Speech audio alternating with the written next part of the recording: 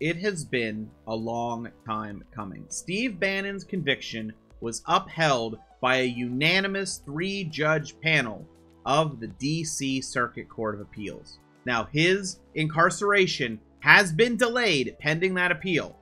So, presumably, he's going to be going to prison soon for multiple months. And speaking of people in prison for multiple months, we have Peter Navarro here.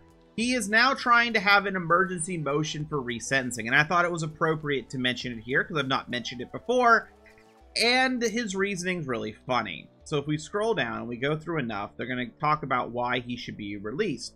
And they mention here, this is about Matt Gaetz.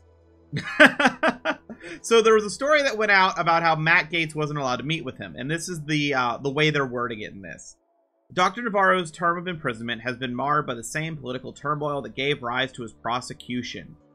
He has been denied the opportunity to speak both with the press as well as a member of Congress. Indeed, when the director of the Bureau of Prisons was asked about why a sitting member of Congress could not speak to Dr. Navarro, he was informed that Dr. Navarro is, quote, too notorious to be interviewed. This despite the same member being permitted to tour the facility where Dr. Navarro is imprisoned and to interview a prisoner convicted of participating in the events of January 6, 2021. Now, I do want to make something very clear. They're saying here that he toured and also interviewed a prisoner. If you go to the bottom, there are links to tweets. And if you go to these tweets, it's very clear. No!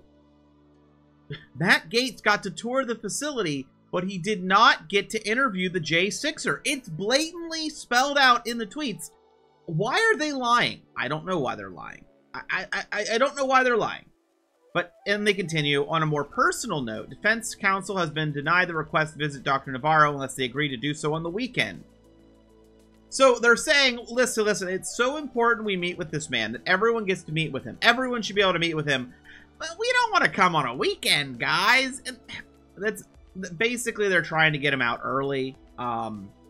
And I thought I'd mention it in case he somehow succeeds, you know.